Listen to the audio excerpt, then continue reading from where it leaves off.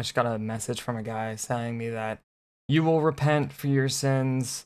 Jesus is king. You'll go back to normal. Trust me, bro. Okay, dude. What's wrong with a message like that? I thought you were a Christian. No, I'm not a Christian. Well, why not?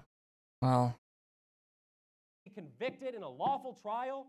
They should be sentenced with death. They should be lined up against the wall and shot in the back of the head.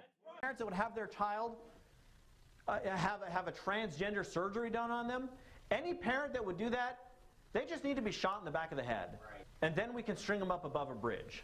The Lord rebuke you, Satan, and all of your demons and all of your imps who come and parade before us.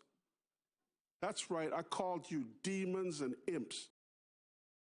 you know, it just didn't sit right with me anymore.